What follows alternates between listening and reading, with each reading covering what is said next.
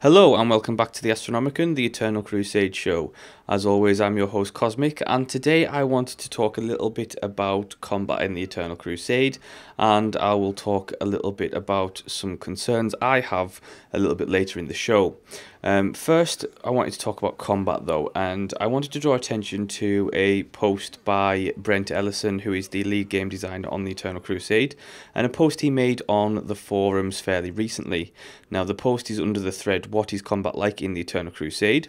And if you've been on the Eternal Crusade forums, you'll know that that is a particularly long thread. And he went to basically address some of the discussions and concerns that people have been having and to clarify some bits of information. So first off, he went to talk about preventing executions.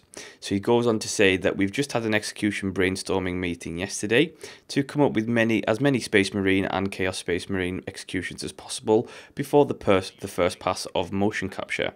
Anyway, we wanted every execution to have a period of time before the target is actually killed.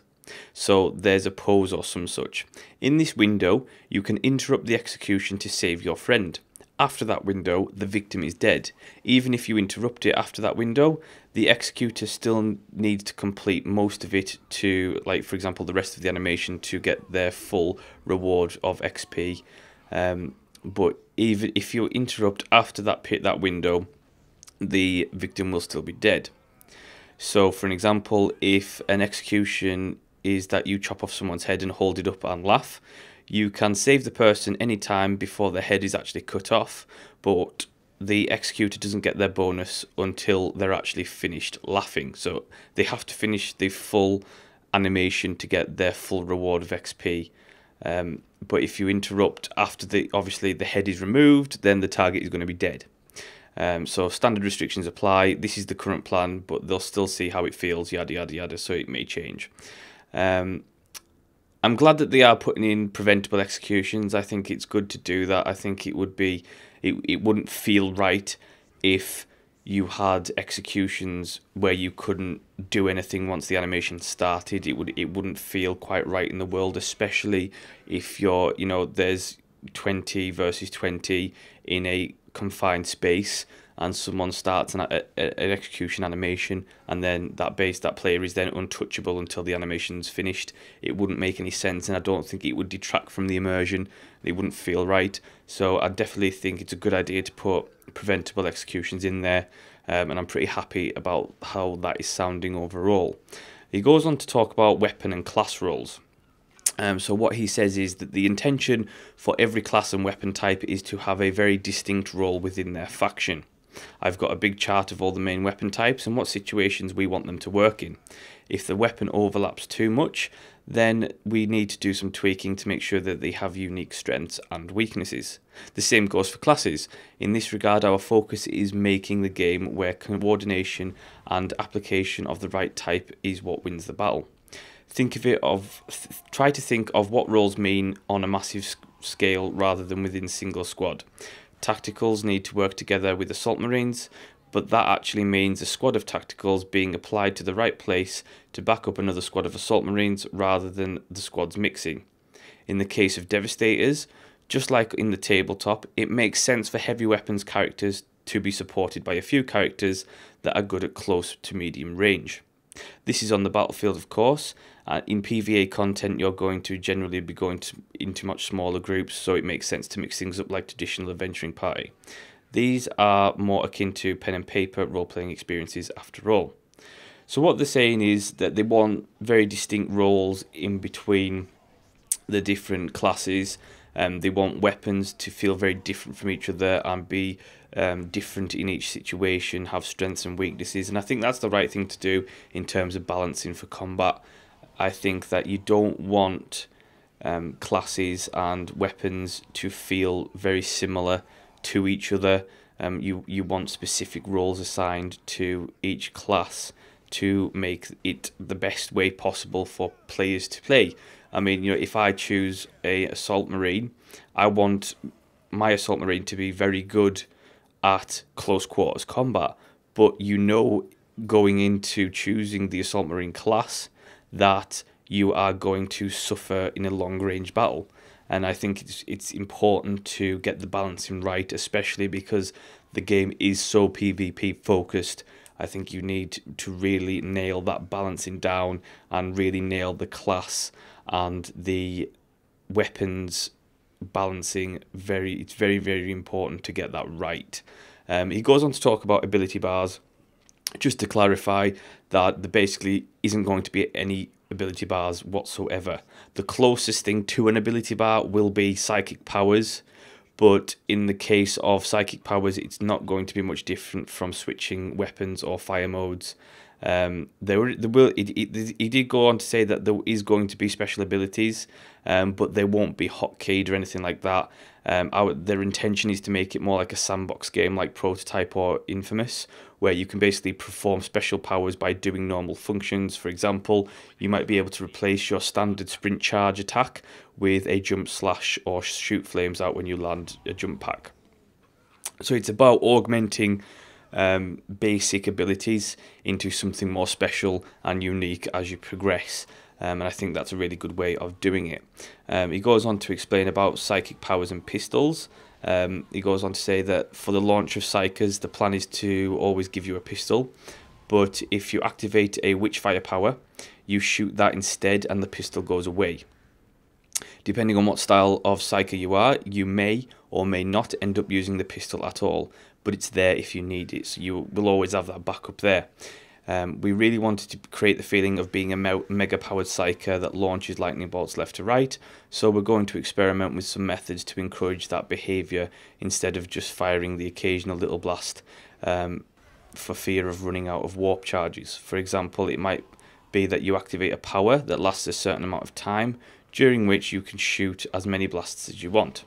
This is honestly one of the areas of combat where we're in the earliest parts of development though, and I can only speak to our intentions and what kind of feelings we want to create. The specific mechanics of this part of the game are quite a ways off, so they're still in early development of that, trying to figure out what they want to create, and I think it's definitely a good way to go in terms of how it's sounding at the moment. I think that as I said before about the classes, you want each class to feel unique and distinct. I think that if you're going to play a Psyker, you want that Psyker to rely on their psychic powers and what they're good at, rather than having basically a tactical marine who's got the ability to shoot a warp blast every now and again.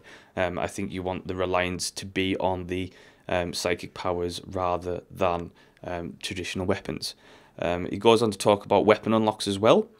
He goes on to say that the point of the class switching system is to make it so that you can specialise, but quickly swap to the right kind of role necessary for the situation. The alternative is that we either have lots of situations where your class is obsolete, or that we make every class better in every situation, which would ultimately require taking away a lot of the specialness from each class. We're taking a similar philosophy with weapons. When you choose to invest in a Devastator tree, you'll earn access to the most iconic weapons, such as last scanners, etc., fairly early on, so that depending on the situation, you can switch to something that will make you an effective team member. In this regard, we're giving you the breadth of scope relatively quickly, but the deeper you invest into the specialization you'll get, the more specialization you'll become. So the deeper you invest into that particular tree, the more specialized you will become. Something like the multi-melter might be deeper in the tree because it's harder to use and even more situation specific, but a very powerful if applied in the right context. And there's also specific weapons to find that take that specialization further. Next is a big one. Next he goes on to talk about Terminators. Terminators and the whole subject of Terminators in the game has been a hot topic in the Eternal Crusade community. It's something that people have fears over, and I think valid fears at that. I think that it's definitely something that I've been thinking about for some time, but I'll tell you what Brent Ellison has to say on that. He said, "I think I've covered this a few times before, but I'll say it again, that our intention is to not put artificial limits on what players can do, but instead make it so that it doesn't make sense to field certain units en masse. It's the same sort of philosophy we had with our hero units. Sure, you could spawn 100 at once if you coordinated with everyone, but why would you? It'd be a huge waste of resources, which could be going towards vehicles and other things, because both Terminators and Heroes are being designed to be optimal in certain circumstances and still require support. Keep in mind that Terminator armor is clunkier and slower than power armor, so they're sitting ducks for certain types of weapons and are not going to be great at foot slogging. Long story short, if you frequently see dozens of Terminators marching in step, we will have done something wrong in the balance department. Now, I'm a little bit of column A and column B on this one. I think that it's definitely good that they're not putting artificial limits on what players can do, because then you end up with a game and certain mechanics that feel forced upon you, and I don't think that's the right way to go about it. But at the same time, the thing is with games such as PvP games is you are going to get big coordination. I mean, you look at PlanetSide 2, there are guilds and teams of players in PlanetSide 2 where they have 50 plus players and they coordinate very, very well. Now, I don't think you'll end up seeing 100 Terminators going in one direction, you know, a column of Terminators attacking. I don't think you'll end up seeing that. But I think that they should make it so that it is difficult to be completely keep spamming Terminators all the time as a faction. I think that would be a bad way to make it. If you ended up just having Terminator after Terminator after Terminator on its specific battle, I don't think that's the right way to go about it. But as I say, it's still early in development, so we'll see come the beta what actually happens with Terminators and hero units specifically. And he finally goes on to talk about 1,000-player battles. And he says it's the same sort of thing here. If we do a bad job, then 1,000-player battles will be a mess. But we're trying to avoid that. In our level design and territory control mechanics, we're trying to make it so that a battle spreads across multiple locations to keep things interesting. 500 players smashing themselves against a wall repeatedly would get pretty tiring. Now, I actually have some really interesting concerns about this. The reason being that I want 1,000-player battles to be a mess. I don't think it's good to try and section off parts of your faction. I think it is important in the level design, obviously, to have places where you do need to split up your forces and try and attack different locations and I think that is important. But I think in terms of, you know, if you're on an open plane and you get 500 versus 500, that is going to be a mess because, you know, battles are messy. And I think that's important to have that in there in some form. I understand what he's trying to say there, but I don't think they should make the level design and territory control mechanics too controlling over how players go about going to their objectives. I think that it's important to let, you know, at the end of the day, like in EVE Online, if people want to go and try and, you know, like recently they've had that massive battle that was really, really expensive, and people coordinated and they all went into a location and it was a massive mess. That's what battles are. You get a couple of thousand people in a battle, that's what it's going to be, a big mess, because battles are messy. So I don't think they should. I'm really cautious on how they do the level design, and I really hope that they don't make it so that they're almost funneling players into locations to try and make it a bit more arena based, because I don't want an arena combat game. I want an open world combat game. So it'll be interesting to see how that develops. So that's all Brent Ellison had to say about that. So do let me know your thoughts in the comment section below about what he had to say there. I will link the post in the description below so you can go and have a read of it yourself. It's quite interesting stuff, and it's definitely something to start thinking about as we get closer to, you know, alpha and beta. One thing I do want to talk about is the world design and the feel of the game. I recently played the Titanfall beta. Now, obviously, they're very different types of games in terms of, you know, Titanfall's a first-person shooter, and, you know, the Eternal Crusade is going to be an MMO with third-person shooter. But one thing really stuck about Titanfall is the feel of the game. Titanfall is designed in a way that even small things like getting in and out of vehicles, getting in and out of your mech, just normal general movement makes you feel it's fluid. It makes you feel almost epic in a way, in the way that things done. It's so nicely designed that it makes things feel good to do simple things. It's good to do simple things, and I really like that about the game. One thing that I'm very cautious of, being that it's a Warhammer 40k game, is the feel of the game. And I don't want this to feel like a PlanetSide 2 game with a reskin. And I'm very conscious that the game's developers don't make a third-person shooter game with just a Warhammer 40k skin. I want this to feel like Warhammer 40k.